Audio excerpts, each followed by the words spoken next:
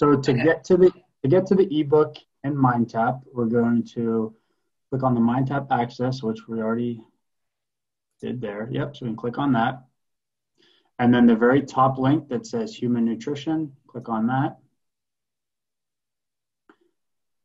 And it looks like it opened up in a new window.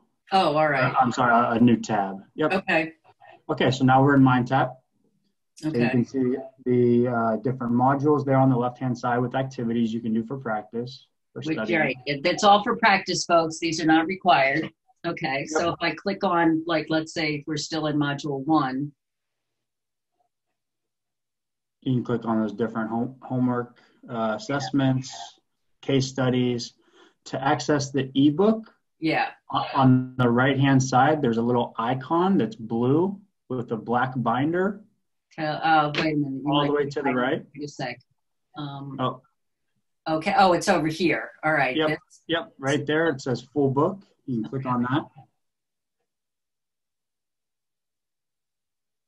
Okay. Great.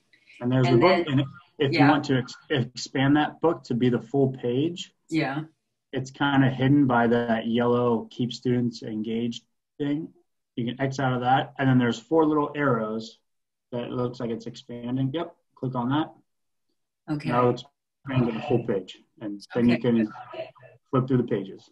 All right. Now, if they want to get to the diet and wellness, how do they get to that? Whoops. I'm sorry, the what? The diet and wellness plus.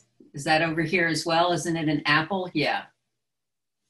Yep. So, okay. And then they just go here. Brilliant. Oh, but this says for instructional purpose only. Is that because it's me and not a student? What would the student see?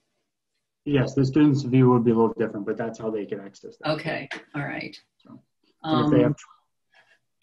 Okay. That's terrific.